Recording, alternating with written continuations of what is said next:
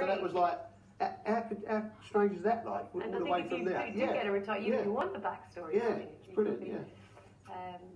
Right, well, I'll tell you what, we're going to move on quickly because we're all in. No more chat. Cuil King, all about Cuil King. Good luck to Dave with his next best. Good luck to Ray, and good luck at home as well, whatever you're on. Here's Steve. Here's running, stand by. Favoured in trap 3, Cuil King at even money. Liz back racing, trap 3 out okay. And it's pacing up into the bend. It's going to go around in front of the favoured. Trap 2 is going to get a running behind this one as Oil finished. It's only fourth. Then the outside 3 runners are struggling. But Cuil King has got a clear run here, and I think that's all he required because he's racing 6 clear at the penultimate turn. Headford Action on English debut is a modest second. There are no dangers here to the favourite who's going to absolutely scoot home. Interesting time to see what ground the Cuil King has recorded.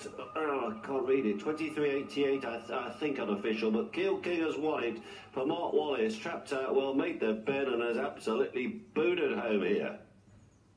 Cuil King.